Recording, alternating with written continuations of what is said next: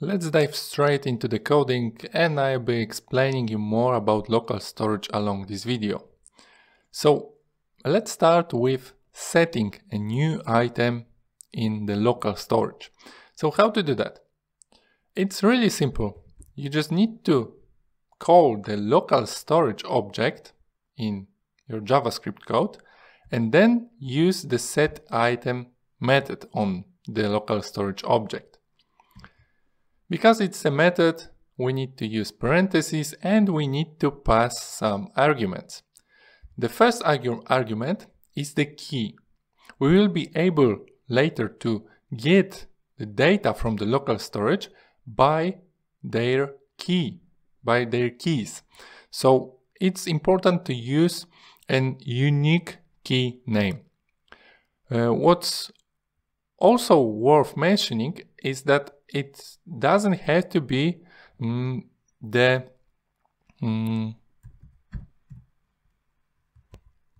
continuous string, or I'm not sure how to say that, but you can use spaces. So you can set, for example, my key. So it has to be string, but you don't need to join words with underscores or hyphens. So you can use spaces. But I guess the best practice is to use some hyphens or underscores to join words. But it's not necessary. You can define key like that. And the second argument you need to pass to setItem method is the value. The value also needs to be a string. So you can pass whatever string you want. Let's say my value, which has to be a string. Okay, and now if I will run my page with this JavaScript code initialized, and now I refresh the page, this item with this key has been created in the local storage. But of course you don't see anything because the browser doesn't say something like, oh, you've created a local storage item. No, but you can look up for those items in the local storage. You need to open DevTools and go to Application tab, and then you need to go to Local Storage section. Then when you expand this section, you will see by the URL, you will see the storage for particular website. In our case, as you can see, we have this key and this value from the code. So we've just created a new item in the local storage. If you will modify the value and refresh the page again, you will see that the value has changed. So setting item is also the same like updating item. But of course you need to use the same key.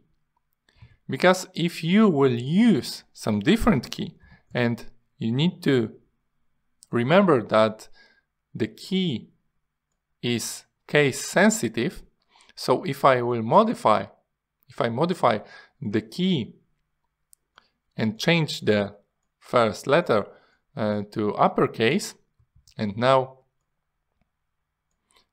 I will set, for example, new value for new key, and now I hit refresh, you see that I have two different keys. I have two different items in the local storage.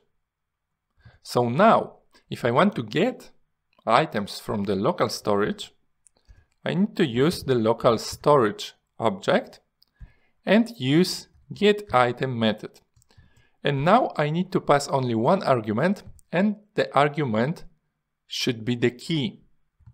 So if I will type my key, I will get the item, I will get the value from the item from the local storage by its key. But of course now I won't see any changes in the browser, so I need to get this item and do something with it. For example, I can write it to the document, or I can just console log it. Let's say I will use document write method, and let's pass to this write method as an argument our item from the local storage. So now let's refresh, and I'm getting the new value in the document, in the HTML document. So now when I change the key name for the uppercase, you see that I'm getting the new value for new key from the local storage. So now you have an idea how to get items from the local storage and how to set items to the local storage. But what about removing them? It's also really simple, because of course you need to use the local storage object and use the remove item method. And now the same like with getItem method, we need to pass as an argument to remove item method, we need to pass the key name. So let's remove the first one, the first item from the local storage with my key. So now I need to refresh the page, and as you can see, that item has been removed.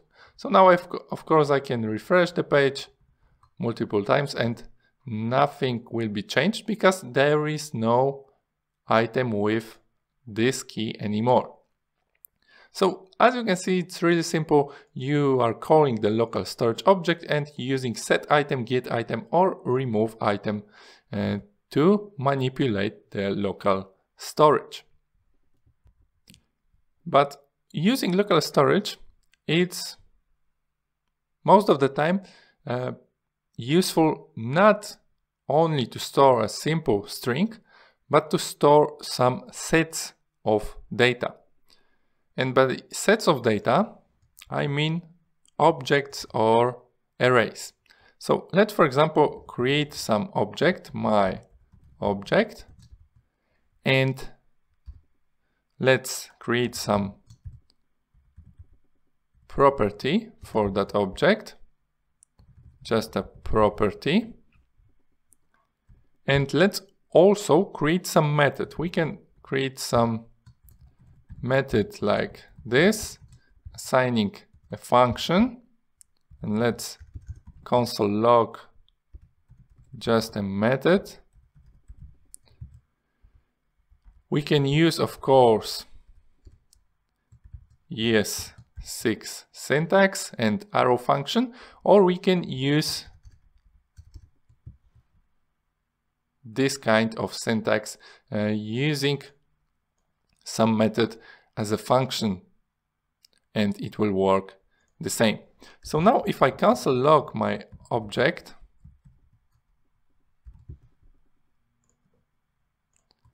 I will get an object with some property and some method. I can of course call this method in my code. So I will get in the console just a method string, because it has been logged to the console by calling this method.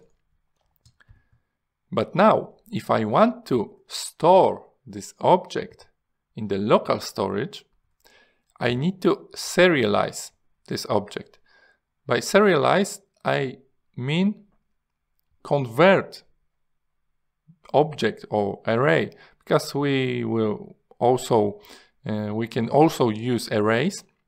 and store them in the local storage, but you need to serialize those data to convert them to just a plain string. And in JavaScript, we can use for that a JSON object and use a stringify method. So in our case, we will use my object. Let's console log this. And let's look up in the console what we will get. And we are getting only the property, because when you are stringifying objects or any other types of data, you are able to stringify only the plain data. The plain data is just a string or some integer or float, but you're not able to stringify functions, methods, or some other, for example, if statements. You cannot stringify them because they are kind of executable code. So to store objects, if you want to store objects in the local storage, you can only store plain data.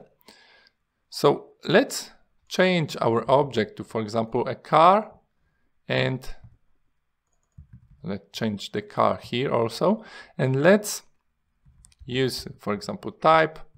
We want to have a sport car with color red and with 2 seats. Okay, so now if I will stringify this object, I will get a string with plain data. Where is the type? There is a type, there is a color, there is number of seats. So this is kind of data I can store in the local storage. I can also create an array, let's say numbers, and let's create some array with numbers. I have now an array with numbers, and I can do the same with numbers using JSON stringify. You probably may wonder what's the difference between this array as a numbers here in the code and this array as a string in the console. It may look the same, but if you call in the console log numbers as an array, you see that it's available as a set of data, whereas a key, the automatically set key in the array for order data. So now you see that we have keys and we have values, and we have also length and also the prototype method where we can access some methods to use them on the array.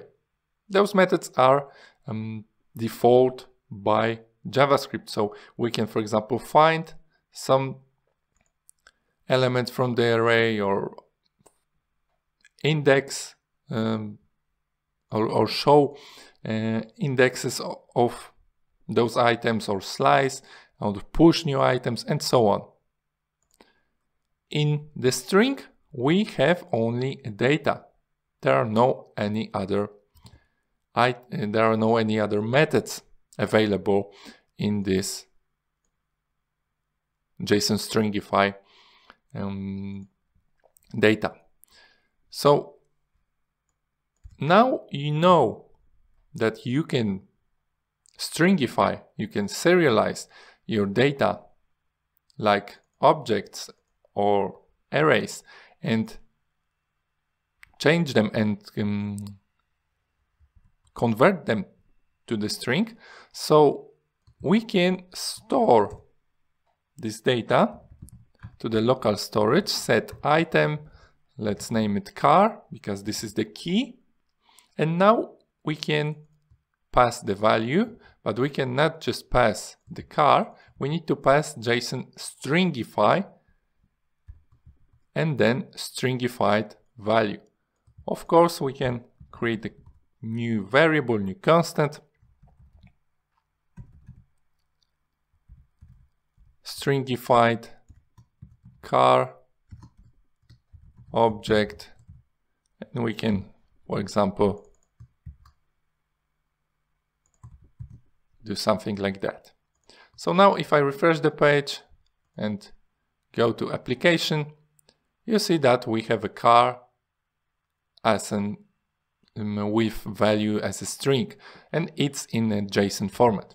So now we have this item and we can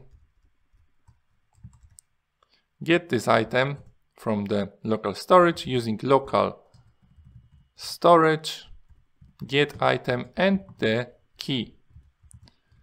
So now in the console we have data from the local storage, but we need to convert this data again using JSON parse to revert it back to the object type of data. So we are parsing the JSON format of object of the car, and now we are able again to use prototyped methods on our object. Okay, so that's the core of using local storage, but I also want to tell you few more things which are important when you want to choose local storage over cookies, because you can also store data the same way as you can store them in the local storage. You can store data the same way in cookies. So what's the difference? Where to use cookies or where to use local storage? Cookies allows you to store only 4 kilobytes of data, where local storage allow you to store 5 megabytes of data. So it's a lot more of data available to store in the local storage. Local storage has no expiration. So when you store something in your local storage, it will be stored until a user clear the browser data. So if the user won't clear the local storage data, won't clear the preferences in the browser, won't clear manually by clearing the whole data or clearing the single local storage data for a specified URL, then this data will be accessible forever. So user need to clear those data manually. If you are using cookies, you can set the expiration date, which means that if the expiration will pass, data will be automatically unavailable.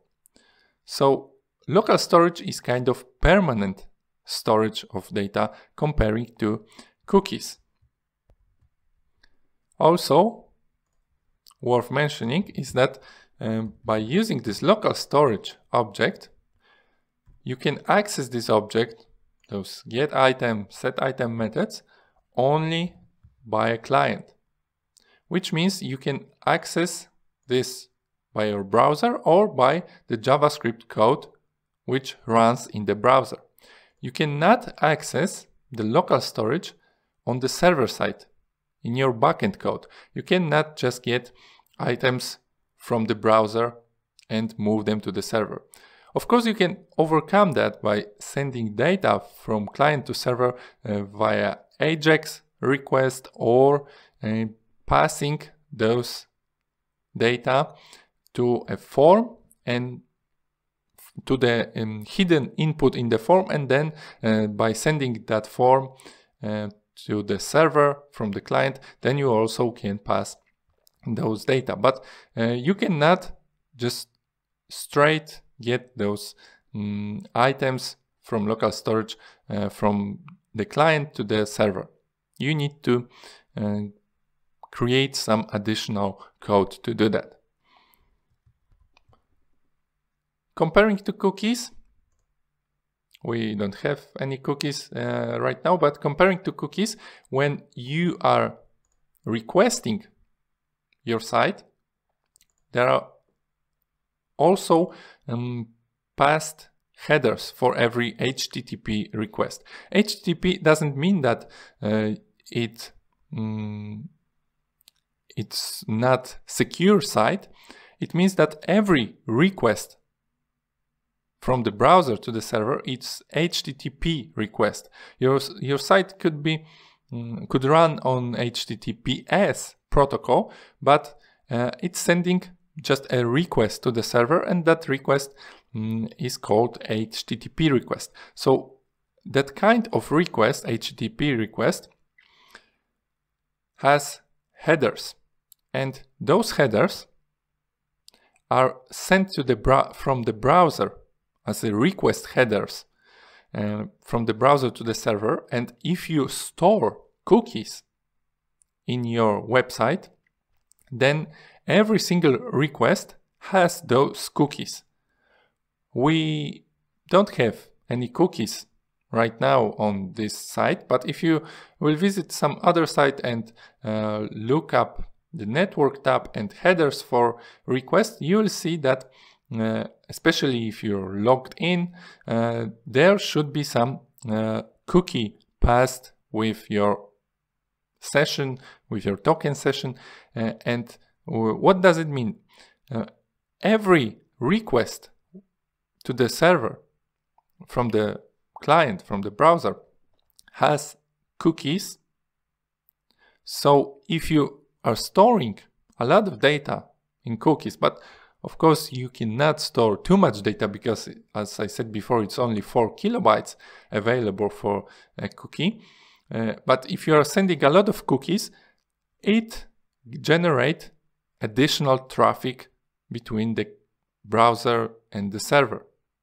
With local storage, there is no additional traffic because we are not sending those data for every single HTTP request. We are sending this data only on demand. If you need those data, you are calling getItem method on local storage, and then you are getting those data. You are not getting this data every single time with HTTP request. There's also something like session storage, which is very similar to local storage. It works almost the same, but the main difference is that the session storage is created only for single session. So it's like a cookie because it has some expiration, and the expiration is only for one session, which means if you close the tab with your website, then the session storage for that website will be cleared. The same goes if you close, of course, the whole browser. So session storage works the same like local storage, but they are available. The data from session storage is available only for single session. If the user close the browser or close your web page by closing the tab, the session storage disappear. And there is the last thing I want to mention, which differ cookies and local storage, is the security. If your site is XSS vulnerable, which means some users, some hackers can pass some JavaScript code into your code, can inject JavaScript code into your code by, for example, filling out form in your website, by commenting below your, for example, posts or posting something on their profiles and so on. If you didn't protect against those XSS vulnerabilities, then some bad guys can get data from the local storage of other users. Because if they can inject their JavaScript code into your site, then they can get the data from the local storage. So then treat all those data as publicly visible.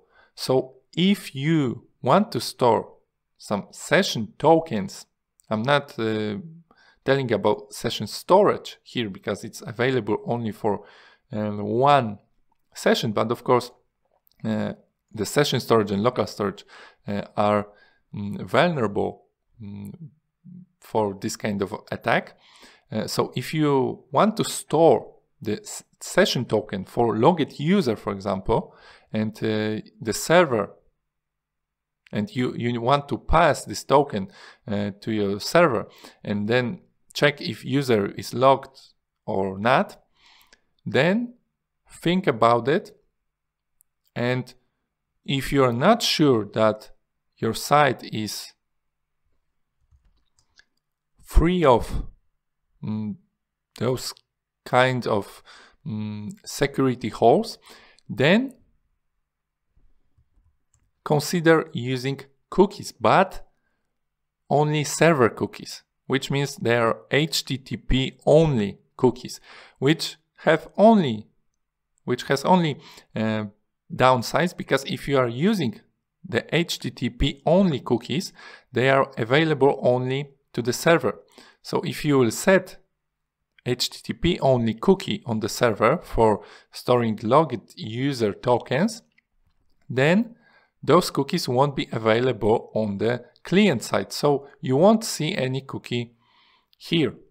But this security topic, this cross-site scripting vulnerability is a matter of wider video, and I'm going to record it for sure where I'm going to show you how to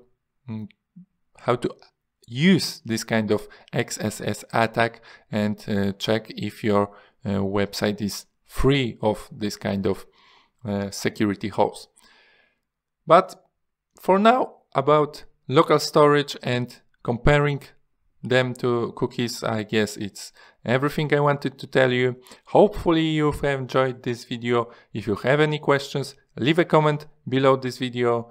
Thanks for watching and have a great day.